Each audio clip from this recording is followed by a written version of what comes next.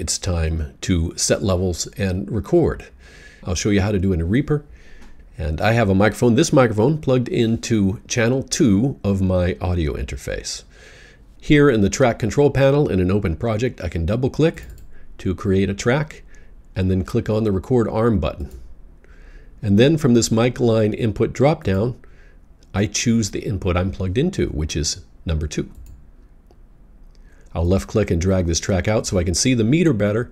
And I want to set the level so that it peaks at about -6 at the most.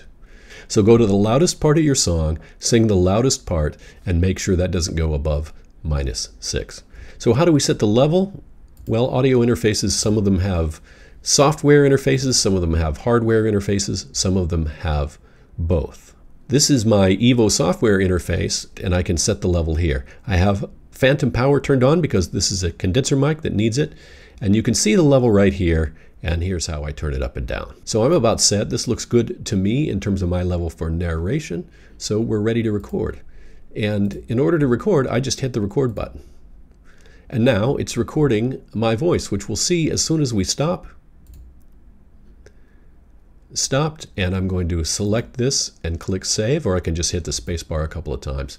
And then here is the file. So that is how to set levels and record